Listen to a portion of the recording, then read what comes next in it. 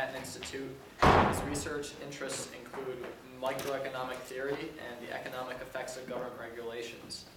Meyer, who publishes regularly, presents on the need for a moral foundation for free markets as a regular contributor at the Washington Examiner, The Federalist, Forbes.com, Townhall.com, Real Clear Energy, E21, and City Journal.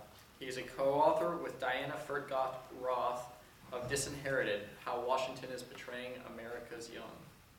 Meyer's research has been featured in numerous publications, including the Wall Street Journal, the New York Times, Yahoo Finance, the National Review, Real Clear Politics, Los Angeles Times, and the New York Post. He is interviewed frequently on radio and TV, including BBC, World Service, Fox News, and NPR. Meyer holds a BS in Finance and a minor in Philosophy of Law from St. John's University. Before joining MI, he was a research assistant for political philosopher Douglas Rasmussen. Please join me in welcoming Jared Meyer.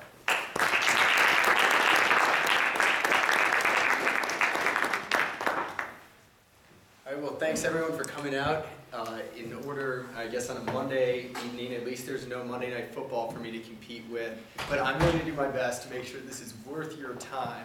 And I hope that all of you are looking forward to participating because I'm going to keep the lecture pretty short. And I've heard a lot about Hillsdale. I've had a lot of interns from Hillsdale, and they've always impressed me. So I want some really good questions, and I don't want just silence when we get to the Q&A part.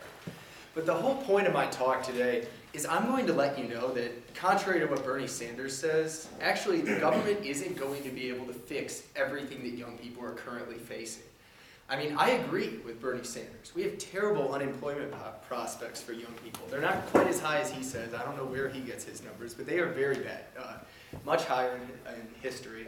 We have also crushing student loan debt. It's very hard. We're not even buying houses. I don't even own a car. I'm 25. I should have a car by now. There's a lot of things that millennials aren't doing, and it comes back to they're facing a bad economic situation. But again, government is not the savior in this, and more often than not, it's government policy that's actually contributing to the problems that millennials are facing.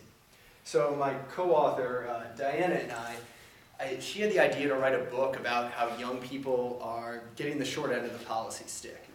And I was talking about it with her, and I saw an article in Rolling Stone, which I still don't know why I read Rolling Stone, but there was an article by Jesse Meyerson, and it went through and it said the same thing as Bernie Sanders, except this was about 2 years ago, before everyone was feeling the burn. But he laid out everything that was going on with young people. Again, crushing debt, low employment prospects, really facing a bleak economic situation. And I was like, yeah, I could get on board with this. Then he decided to go to how he wanted to fix it. He said, first of all, let's just abolish private property and make everything publicly owned. I'm like, oh, well, yeah, okay, let's start out reasonable. Then next he said, you know what, let's guarantee everyone a job. And if they don't want to work, guarantee everyone an income. Next, let's make higher education free for your whole life. And he kept going on in these proposals. I'm like, there is another side to this story. So what Diana and I tried to do through only 150 pages, because my publisher said no one would read the book if it was longer than that, is give the other side to this story. Show how on a wide variety of issues, government policy is making your lives worse. So you can't start by talking about how government's working against young people's interests without looking at our national debt. And I know this is the boringest topic I'm going to cover tonight, but I'm going to try to show you just how bad it is for your future. So you constantly hear the number $19 trillion tossed around for our national debt. Well, that's just the tip of the iceberg. If you look at what we've promised for our entitlement programs, think Social Security and Medicare, we're actually over $200 trillion in debt if you look at what we've promised versus what's projected to come in. And I know this is a huge number. I have no idea what $200 trillion bills will look like stacked up. But to try to put this into more easy to understand terms, if we wanted to right America's fiscal situations right now, we would either have to increase all federal taxes across the board by 57%, or we could cut all government spending, excluding our ballooning interest payment on the debt, by 37%. So this means we're either going to be paying the same amount for far fewer government services, or we're going to be paying a lot more for the same level of services that our parents and grandparents currently enjoy. And I don't know, if any of you do any of you work right now or have a part-time job? I'm not sure if you notice on your paycheck, there's a part that comes out for Social Security and Medicare. And if you count what your employer is also paying in, it's about 15% of your paycheck are going to Social Security and Medicare right now. Well, if nothing changes, by the time we're in our prime earnings years, we're going to be paying over 30% of our income just to Social Security and Medicare. So that's before you pay your rent, before you pay your car payment, your state and local taxes, your federal income taxes. You're going to be losing almost a third of your hard-earned income to two programs that really are not going to be there for you to the same level that they are for today's retirees.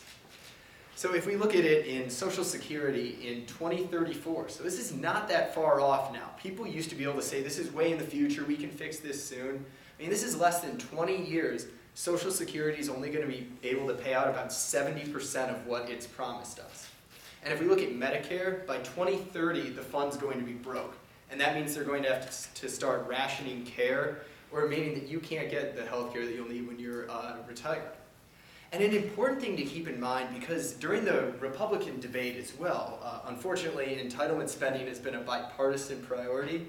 We had Mike Huckabee during one of the debates saying that, you know, these are promises we made to seniors. They've earned every cent of these entitlements, and we need to keep meeting these promises. All we just need to do is, you know, get some more innovation in healthcare and we'll be fine.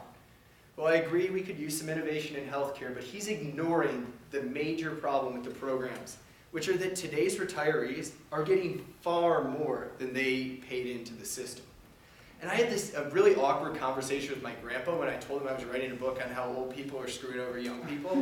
And he was like, what do you mean? I worked, you know, my whole career as an airline mechanic. I deserve all my Social Security and Medicare. I was like, Grandpa, you've had 2 knee replacements and back surgery. Those were not cheap, and you haven't paid even close to what you've cost in Medicare. And in fact, he's by no means rare. If we look at the average senior who retired between 2000 and 2010, they're receiving up to $7 more, or $7 for every dollar they paid into Medicare. And that's even accounting for, let's say, if we let them keep their money and invest it privately to get returns. So they're getting far more than they paid in.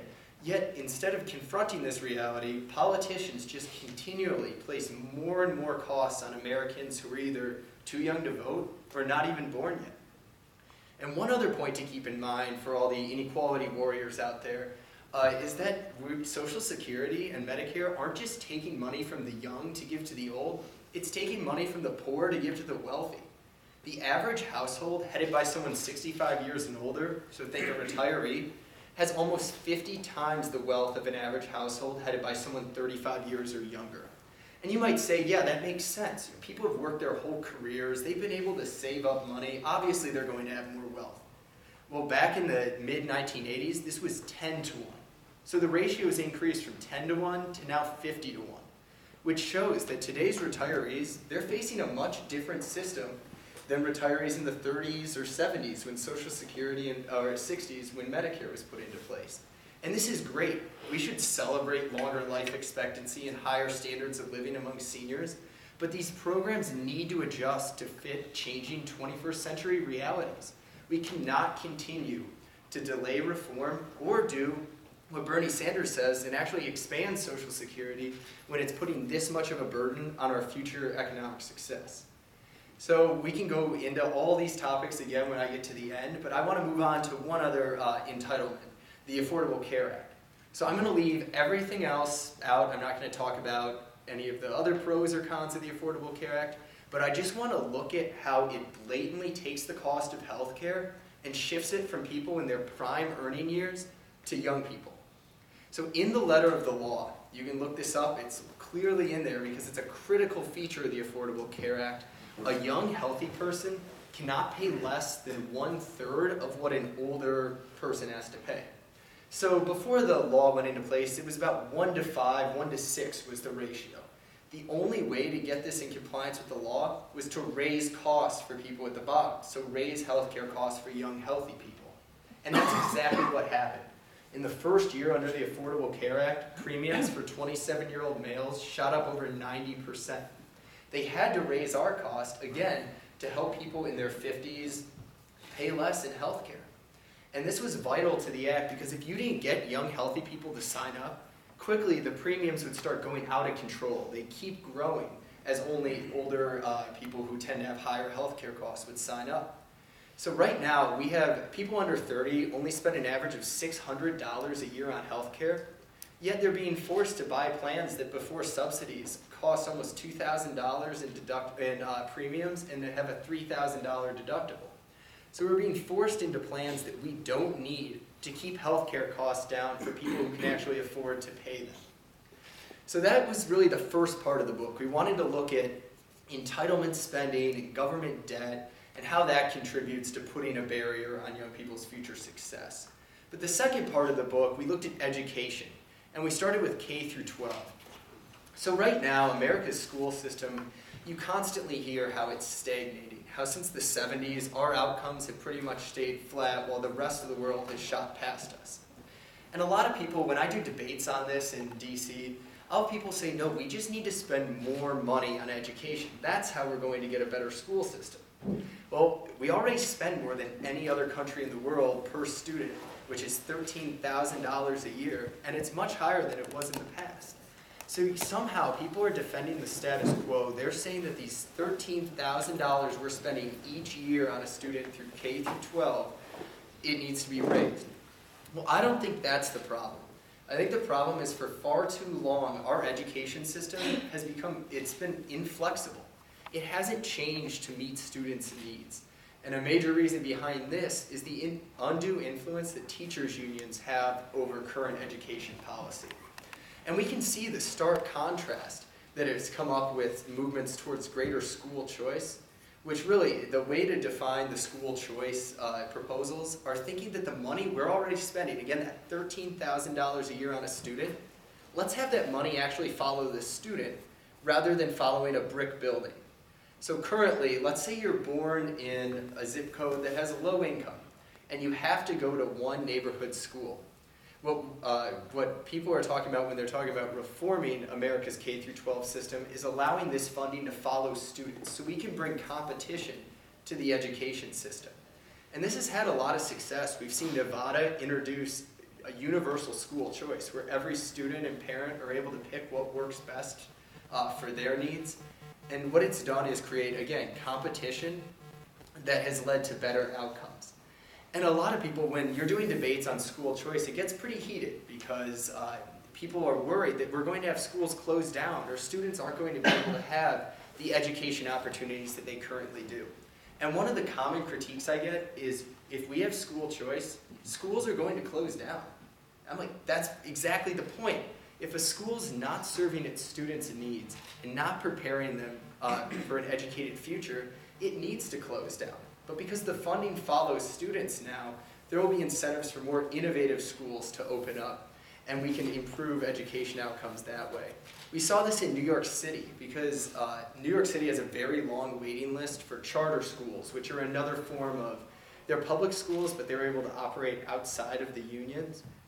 And New York City has a very long waiting list because parents want what's best for their kids. But if you looked at students who, both of them everyone who applied for a charter school, then looked at their education outcomes a few years later, the ones who got in far outperformed the ones who didn't. So this takes away any question of selection bias of people who were applying for the schools. And it shows that if we can just create a more flexible education system, it's going to lead for a lot better outcomes. But again, teachers' unions are more worried about protecting the status quo rather than embracing innovation. But something a little more pressing than K through 12 education for all of you is student loan debt from college. So that's the next topic we wanted to focus on. And I've done a few debates with baby boomers where they've said millennials are just complaining. I had student loan debt and I just worked during summers and was able to pay it off. Well, we're not. We are right when we say that this is worse than it's ever been. Right now, 7 out of every 10 graduating seniors are going to not only pick up a diploma when they walk across the stage, but an average of $30,000 in student loan debt. This is about 3 times as high as it was in the early 1990s. But we hear plenty of proposals from politicians on both sides of the aisle on how to fix this. At least they're acknowledging that our over $1 trillion in student loan debt is a problem. But unfortunately, I haven't heard a single one actually address the reason why we've gotten to where we are today. And that is the government's student loan programs. So it's kind of counterintuitive when you first think about it, that a program meant to hold down the costs of college actually ends up increasing the costs. But everyone from the New York Federal Reserve to the US Treasury Department to many economists have found that this is exactly what's happening. And the way to think about it is right now the federal government essentially writes a blank check to schools saying, hey, it doesn't matter how much you increase your tuition, because how we figure out how much we're going to give a student is based on how much it costs to go to that school. So we have schools that all they've been doing is increasing tuition year after year, and the federal government is picking up the difference. Unfortunately, young people aren't really taking these costs into account, and that's how they end up with the level of debt we've seen. But let's say if someone goes into a four-year college and they don't graduate, there's no skin off the school's back. They can just bring in another misled freshman the following year and get the same government funding that they were before. But I think it's very problematic when we're creating a system that pushes people into a four-year college right after high school, acting as if that's the best decision for everyone in America. Unfortunately, it isn't, because only 4 in 10 high school freshmen will graduate within 4 years, and only 6 in 10 will graduate within 6 years. So when we are saying we just need to push more students into college, we're just going to leave a lot more people who only come out with a debt and they don't come out with a degree. And if we look at what happens right now with pushes for free college, again, I call that kind of putting a Band-Aid over the problem. They're not addressing the real reason why college tuition's increasing. But if we're going to give more money to get people to go to school and they don't end up graduating, that's not going to lead to a better workforce, and it's not an investment in the traditional sense of the word, how we usually treat higher ed. And right now, also people who graduate school, let's say you are one of the 6 in 10 who end up graduating within 6 years, and then 40% of those graduates end up working in a job that doesn't even require a college degree. So putting that math together, it means 1 in every 3 high school or college senior, or freshmen, 1 in every 3 college freshmen will end up in a job that requires a college degree. So simply shuffling more people into a system that leaves them with little more than student loan debt is not the best way to move forward.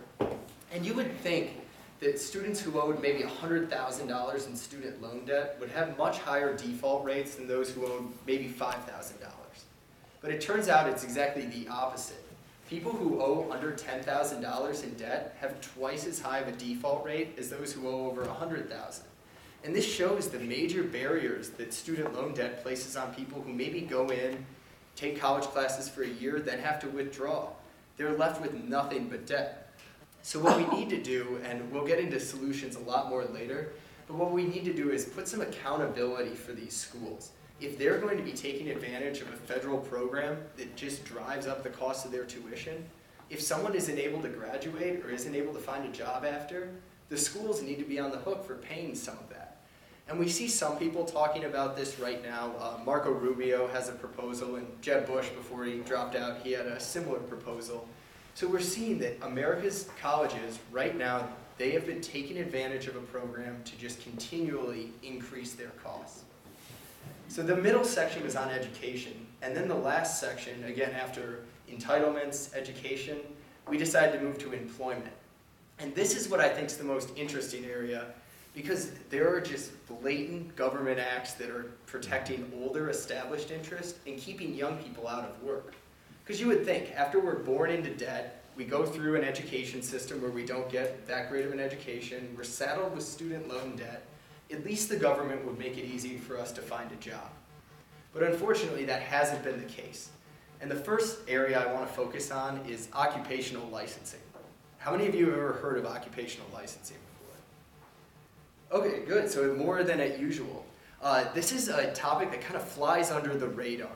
You hear about the minimum wage all the time, you hear about unions constantly, but one of the areas that puts a lot of promising career paths out of reach for young people is really never talked about.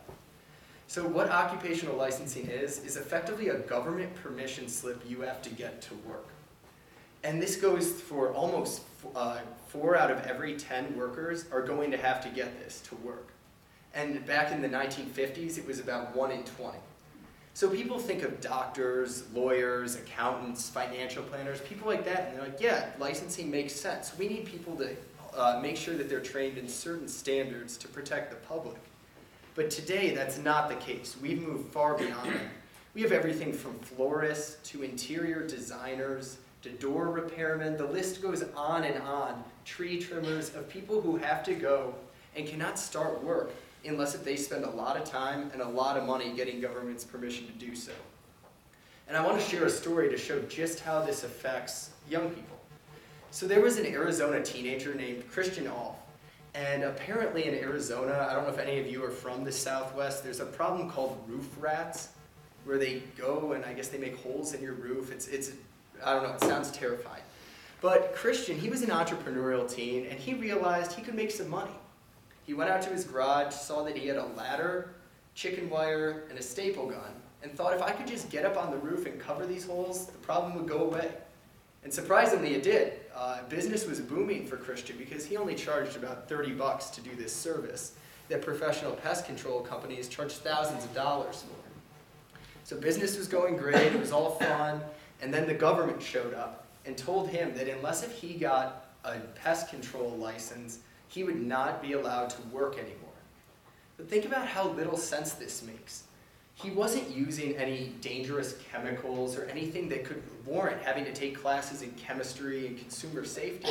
He was, again, only using a ladder, chicken wire, and a staple gun. Thankfully, the Institute for Justice, which is a nonprofit legal defense firm that tries to fight for people's right to work, they stepped in and Christian was allowed to keep his business going. But all throughout the economy, there are thousands of young entrepreneurs, if not hundreds of thousands, who aren't able to get into a career path because it costs too much. And this isn't just a case of government bureaucrats going a little crazy and extending it to things that have nothing to do with safety. It is explicitly established businesses putting in these regulations, using the government to keep out new competition. And we see this right now in the popular case of Uber versus taxis. Think about what the taxis are doing right now. In some cities, you have to get a license to be a driver, but they're also putting in place anti-competitive regulations, things that say you can't operate if you're an Uber car because taxis deserve special treatment. This is something that's gone on all throughout the economy. And again, it has little connection to public safety, even though that's how it's always justified. Just for one more example, let's look at interior designers, which is one of my favorite ones to talk about. So interior designers are only licensed in 3 states and DC. So I'm surprised we're able to be in this room right now because Michigan is not one of the states. So if other states think that interior designers pose a big enough danger to the public that they have to spend an average of 6 years getting government permission to work, yet all the other states, we're perfectly fine. Like, I don't know, maybe any of you have heard of someone who's died from mismatched pillows or ugly drapes, but I just don't see that happening. And something that shows just how hypocritical government is on this is that President Obama, when he moved into the White House, he wanted to have a California designer come in and set up the Oval Office for him. Well, it turns out the California designer he picked wasn't licensed by the District of Columbia. Yet they still let him come and work on the most protected man in the world's office. So if I say an unlicensed designer is safe enough for President Obama, it's safe enough for the rest of us. They shouldn't have to spend 6 years getting government permission to work. And keep in mind, EMTs who are literally holding lives in their hands, there's a much better argument for public safety there. They only have to spend an average of about a month getting government permission. So this just shows to what extent businesses and government will go to protect established interests at the expense of young people. So the next topic I want to talk about is the minimum wage. And this is one, it's become a very controversial topic in the public. It's been completely politicized. But one thing that really bothers me is when you hear people talking about the minimum wage or increasing it to $15 an hour, they act as if there will be 0 negative consequences. And it's hard for me to understand how they can argue this. and say that if we raise the minimum wage to $15 an hour, we're not going to take away any economic opportunity from young people. All I have to do is look back at my own experience. I know when I started washing dishes at a Thai restaurant for like $4 an hour under the table, I was barely worth that. There is no way if they raised a minimum wage to $15 an hour that a local restaurant was going to take a chance on me, a 14-year-old who had no work experience, when they could hire someone who had much more experience. So you constantly hear the minimum wage defended also in the idea that it must be impossible to raise a family on the minimum wage. And I couldn't agree. I don't know how people could raise a family on the minimum wage, much less support themselves. But thankfully, when it comes to minimum wage earners, this is the exception, not the norm. Over half of minimum wage workers are under 25, and 2/3 of workers, minimum wage earners, work part-time. So the case that this is, that most minimum wage earners are a single mother trying to support a family, while that is true in some cases, it is, again, the exception, not the norm. And we can see this also in the statistic of the median household income that has a minimum wage earner in the household. You might think, oh, it's got to be about $20,000 because they don't make that much money. Well, it turns out it's actually $53,000 is the median household income for a household that has a minimum wage worker. A lot of the times, these are young workers, these are teenagers, they're people who are working part-time as a secondary earner.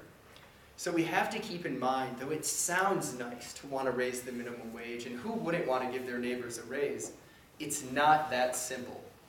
And it comes with trade-offs. Like I said, most economists have found that obviously it's going to decrease employment for young people. Some people will get a raise. And then the question is if this trade-off makes sense. But my argument would be when we're trying to take away economic opportunity from someone who critically needs work experience, this is a trade-off that we shouldn't be making. And just to show you how important work experience is, economists looked at they did an experiment. They sent out about 10,000 resumes and tweaked little things on all of them. And they found out that internship experience meant more than what you majored in at school. So if you were an English major who interned at a bank, you were more likely to get a call back for an interview than someone who majored in finance. And the reason I also brought up internships here is it's another funny example of government exempting itself from rules that it doesn't like. So in 2009, the Labor Department made it effectively illegal for private companies to offer unpaid internships. But, this also sounds good, but again, internships are an important thing to hold as an opportunity for young people. But, as with many other things, the government exempted itself. So you can still go work for President Obama's White House or a congressman and not get paid. But to tie this to the minimum wage, back when the minimum wage bill was only to raise it to $10.10 an hour, which I know it sounds reasonable now compared to the fight for 15, but I called each of the sponsors of the bill, and I asked them, do you pay your interns? And only one, Bernie Sanders actually, was the one who paid his interns, and no one else did. So I asked them why. And they said we couldn't offer as many opportunities. There wouldn't be as many internships if we had to pay these interns. And we're effectively using this as a training step for something that'll pay off later on in their career. We're giving them a chance, and if we have to pay them, we're not going to be able to do that anymore. I'm like, oh great, so you just explained why you no longer want to sponsor the minimum wage bill, right? They couldn't connect the same idea. When things apply to people in Congress, they start to get it. But when they're looking out on the economy and trying to look out for young people's interests, they just fail to see how many government policies have unintended negative effects.